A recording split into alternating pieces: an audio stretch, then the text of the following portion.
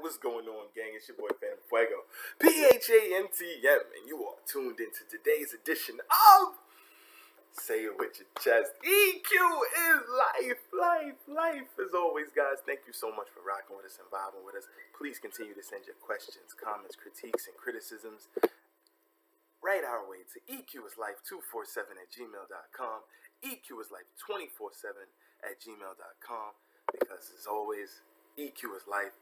Companies and coders looking to get your new applications, your new EQs demoed right here in front of our audience. Artists looking to get your stuff mixed here on the show, whether it be your production or your song or both.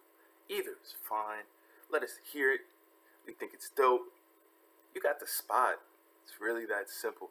EQisLIFE247@gmail.com, EQisLIFE247@gmail.com, and of course, engineers, please send us your mixes. Send us what you're working on. Let us hear it back and let us see what you're getting into.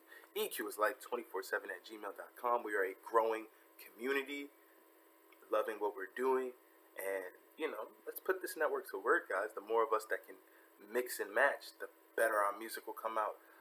Keep sending me stuff, and I'll keep sending it out to the people I feel it's appropriate to. And I promise you, this is all going to work out just swell for everyone. EQisLIFE247@gmail.com, EQisLIFE247@gmail.com. So, not going to take up too much of your time today, but I do want to say one more thing as always. Guys, need a hand with that mix? Need a hand with that mix? Do you need a hand with that mix? Well, then get Phantm on your mix. Get Phantm on your mix. Get Phantm on your mix. Got a new single that's about to drop on Spotify. New mixtape that's about to run amok around the streets. Get Phantm on your mix. Get Phantm on your mix. Get Phantm on your mix. Make sure your levels are competitive. Make sure that your competitors know that you out there and that you got heat, so to speak. EQisLIFE247@gmail.com is where you can get at us about that as well. And it's a network. So you may not be local to me, but you'll be local to one of my other amazing producers and engineers in this network. And it's all about that network. I put you guys together and you guys make your magic if I personally can't get in touch with you. But trust me, I will try. As long as you ain't on Mars, I will try to get there. EQisLIFE247@gmail.com, EQisLIFE247@gmail.com. So I'm not going to take up too much more time. Let's jump in today. We're going to look at some seeking and destroy methods with our EQs. And what do I mean by seek and destroy? So seek and destroy is a very popular terminology for a method of EQing, which is subtractive EQing.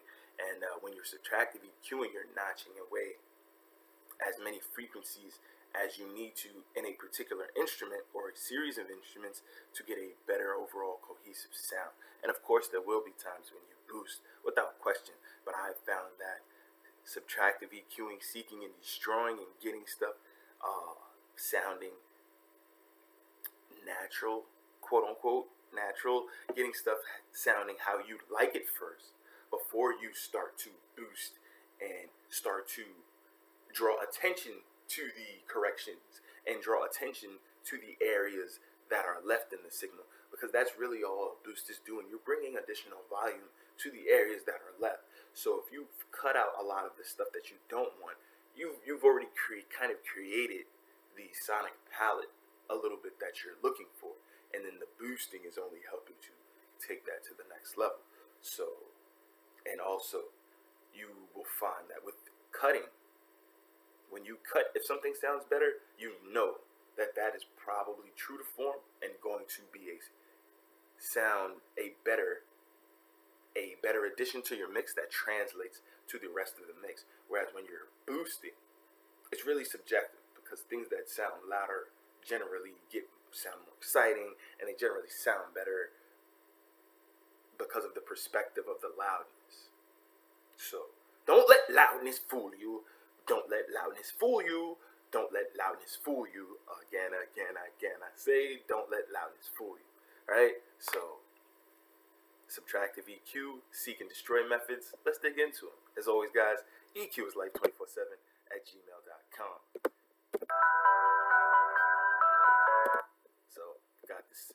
basic 3-band EQ up here, guys. And if you haven't gotten a chance to get yourself affiliated with Pro Tools yet, start with Pro Tools first, right on Avid.com. For free 99, literally just registering, you will get your hands on Pro Tools first. A iLok is not even needed for Pro Tools first, as you can just cloud digitally register and be in the control of an amazing DAW right then and there on your Mac or PC based computers. I don't know what else to say. I use Pro Tools. I've been using Pro Tools for years. I'm absolutely in love with Pro Tools. There are a lot of great DAWs out here. I don't think any of the other DAWs hold a candle to Pro Tools. And you can say I'm biased. That's cool. I've worked in Logic. I've worked in Cubase. I've worked in Reason. I've done work with people that work in FL Studio. Amazing, amazing, amazing DAWs. Amazing DAWs. I love Pro Tools. I love Pro Tools, and we can debate it all day why I love Pro Tools. But that's not what this particular episode's about. So let's jump back in. Shouts to Avid.com. Get your hands on Pro Tools first. Avid.com. And shouts to everybody who makes amazing DAWs, because all the DAWs are dope, to be honest with you. Logic is super, super dope. Studio One's amazing. Reason's amazing. Reaper's amazing. Cubase is amazing. But Pro Tools is Pro Tools, right? Pro Tools is Pro Tools. And I'm going to just leave it like that, because I got love for all the app development companies. But Pro Tools is Pro Tools. So, I say that to say, this EQ move that I'm going to do here, guys, I'm going to start with this mid filter, low mid frequencies, as you can see right here. So what I'm going to do is I'm going to boost this as high as I possibly can. Let's play this, and of course you see I have loop playback on. I'm going to shrink my Q, so I'm only affecting a very small amount of frequencies, and I'm going to sweep across the frequency ranges.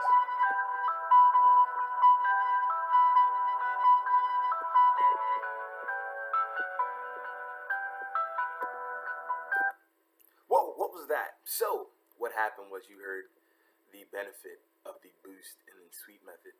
I was able to find a frequency that was really obtrusive and annoying in the track and immediately notch it out. Let's bypass that.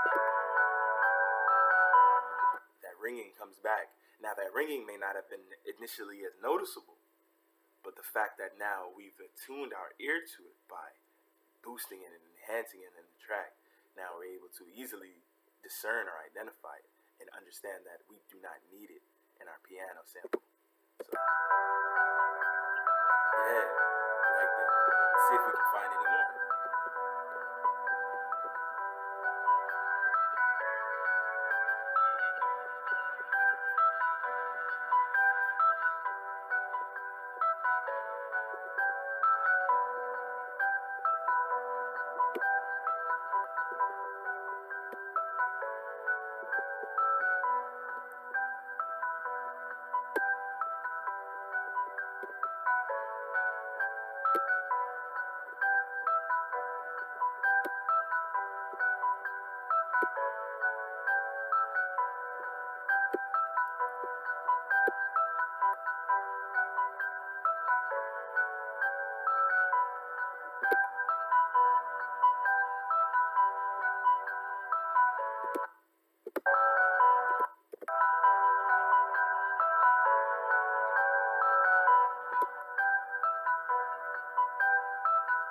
It's so much more in control, it's so much more tame, it's so much cleaner, but I'm still getting all the parts of the piano that are very important. And I haven't even added a high pass filter yet, just to let out a little bit of this bottom. And let's hear how that sounds.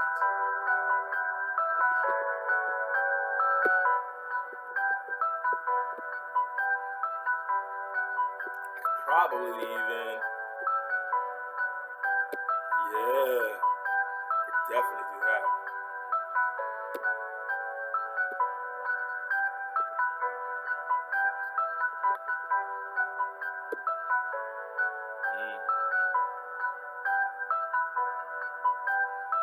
hear that in the track.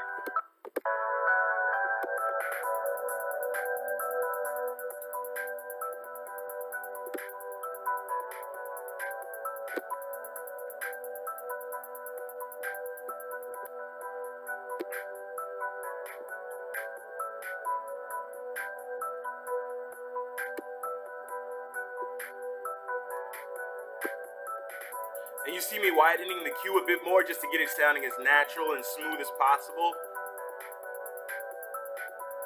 I really like that. Bypassed.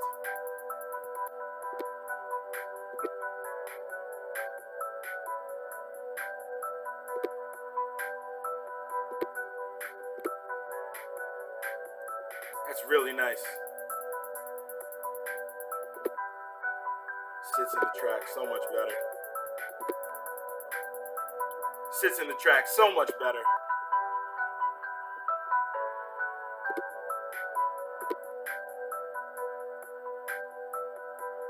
Now all my low end information can come through. Wow.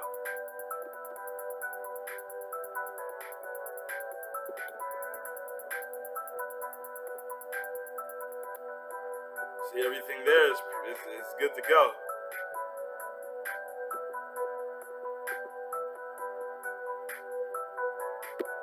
Do a little feathering to both sides of this cut to make these moves even more effective.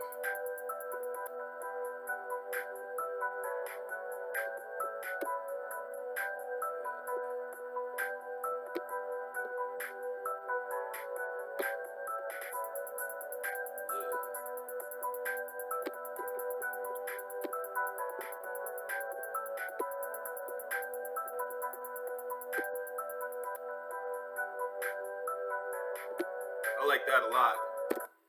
So that feathering thing at the end just gives me a bit more range that those cuts and boosts are now affecting, because now I've added the tail end, so that creates a bit more drastic slope, so I can bring back some of the bottom of that, so I don't have to be deleting as much at the bottom unless I want to, and still kind of get the same type of effect. You know, seeking and destroying, guys, is an amazing method. I haven't even boosted yet, and I really like where that sits in the track. It's just enhanced more. My low end gets to push through more. There are so many positive things that happen just because I used an EQ to cut away and find the frequency that I did not need first around, what was that, 1K, and then I used a high pass filter, of course, because I heard a lot of unnecessary energy around 230 cycles. So I said, instead of just putting another bell filter, another bell curve right there, I could just high pass filter all the way up to like 300 hertz anyway, and just clean up that whole low end. And so I've gotten so many benefits from just taking things away from the sound and allowing other things to breathe. As always, guys, questions, comments, critiques, criticisms, you know where to reach us. You know where to reach us. You know where to reach us. EQisLIFE247@gmail.com. EQisLIFE247@gmail.com. You guys have a wonderful day. Keep working hard. Collab. Get into the studio with other people of other genres and work, as Riri would say. Have a wonderful day. Keep pushing yourself to the limit. Keep writing them hits. And never forget, guys, EQ is life. Take care. See you tomorrow.